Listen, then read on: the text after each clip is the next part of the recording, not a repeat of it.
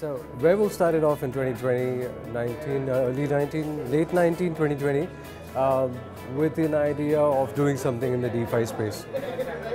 We started off with an NFT minting platform and a moon staking protocol for yield farming, which soon then evolved into having several more elements of the DeFi, thus the name Werewolf DeFi ecosystem.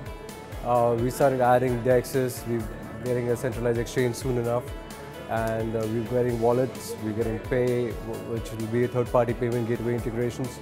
We'll have gamification of NFTs with Metaverse, which will go live probably by early next year. But all the great things are in motion. The project is doing really well.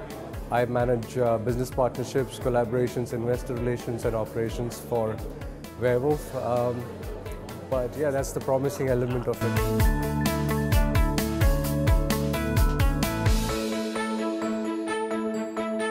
Honestly, from the team support standpoint, I got a lot of, well, I could say it was tough managing both, because especially we are self-funded, yeah. We didn't take any funding, I mean, still haven't. We are in talks with a few guys, but because it was, as COVID hit, developers started going back home with no network, BCP protocols didn't happen.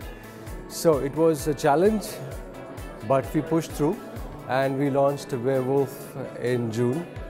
And since then, we've just been steadily growing.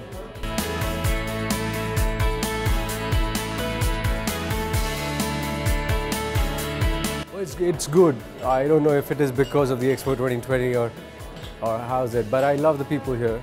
I love the way they think, the way they operate. They're fast, they're efficient, and the people are dynamic. They understand technology.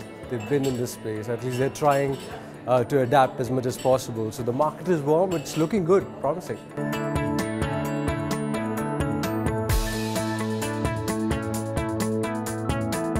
It's good. See, there are a lot of like-minded people in this space. A lot of people are doing some great innovations. So good exposure, great people, excellent contacts, you know. Well, I have to thank Salim for it, but I really appreciate it and thank you for having me.